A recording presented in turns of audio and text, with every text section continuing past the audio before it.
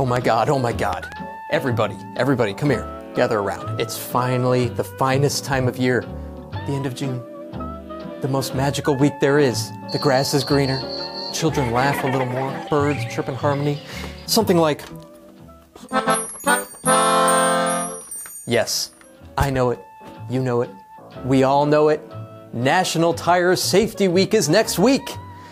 Now, no, it doesn't always get the fanfare it deserves.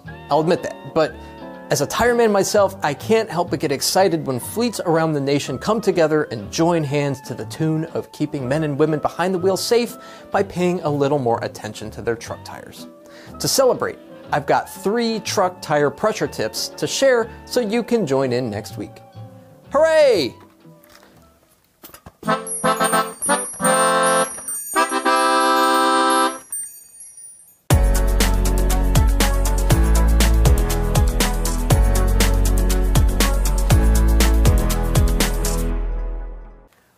Our first tip is to run your tires on the recommended tire pressure. I can hear you saying, yeah, duh, you've only said that like 1,000 times, David. But there is a reason we harp on it. Proper tire pressure matters so much. Safety, stopping distance, fuel efficiency, operating costs, tire life, all of this is directly affected by running on properly pressurized tires. And the list goes on. A growing number of fleets are spec'ing air disc brakes in their trucks, as well as advanced integrated collision mitigation technologies. It just makes it that much more important to run on properly inflated tires to realize full performance benefits, plus protect your investments. Let's drive home proper tire pressure even further.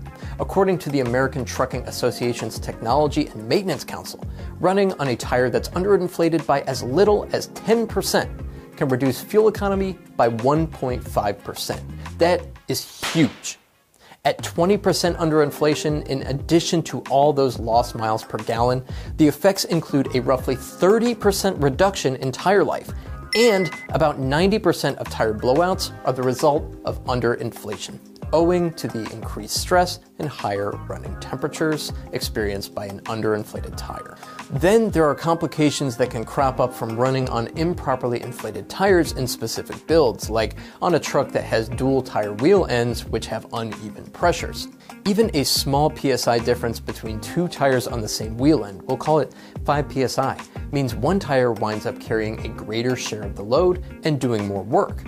Then the tire with the lower pressure, since it's slightly smaller, ends up dragging, leading to premature wear, a shortened overall tire life, and worst of all, increasing the odds of a blowout on the higher pressure tire.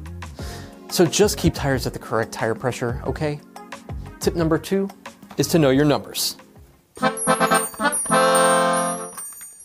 You already keep a close eye on your truck's tires during brakes or spot checks. Nice job. But for most, even this vigilance isn't going to be enough to spot developing problems.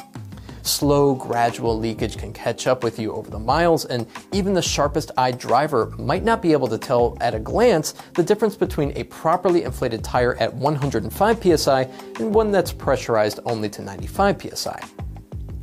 That's why using a tire pressure monitoring system is absolutely crucial here. First of all, TPMS might be the most helpful possible tool when it comes to protecting your tires from all those underinflation issues we just covered. It helps keep the wheel ends ready to deliver optimal performance when brakes and safety technologies like full stability and the more advanced systems built upon it are activated. Plus, TPMS data can help your fleet shape a better tire strategy and maintenance plan. Many systems on the market are capable of tracking a tire's internal temperature as well, which can help mitigate potential tire fires. Of course, no technology on the road today is a replacement for a skilled, alert driver exercising safe habits, but think of TPMS like the co-pilot, like the R2 unit for young Luke Skywalker. When you see that TPMS light, just think of R2 screaming at Luke that something is wrong. Tip number 3. Know the difference between TPMS and ATIS and what's best for you. So TPMS monitors inflation, alerting drivers and fleets if it becomes too low or too high in any specific tire. ATIS takes this a step further and actually inflates a tire that needs it automatically. You typically will find ATIS used on trailer tires. In fact, roughly 2/3 of new trailers are now being equipped with ATIS. ATIS sounds awesome, and it is, but keep in mind its uses are limited. It isn't usually designed to indicate to the driver or the fleet if the leak has occurred. That's what TPMS is for. Of course, TPMS can't be depended upon to actually address that leak like ATIS. So consider systems that serve as something of a hybrid between the two. These hybrid systems offer sort of a best of both worlds version of each system's benefits and can provide individual wheel and feedback even if the tractor or power unit is not attached. Take a look at the options available on the market today and think hard about what will be most useful to you. Ultimately, every fleet is different and each truck has different needs. And if you don't do anything else as a result of this video, just check your truck's tire pressure, please. Do it for National Tire Safety Week. For more trucking equipment content, head over to fleetequipmentmag.com. Thanks for watching.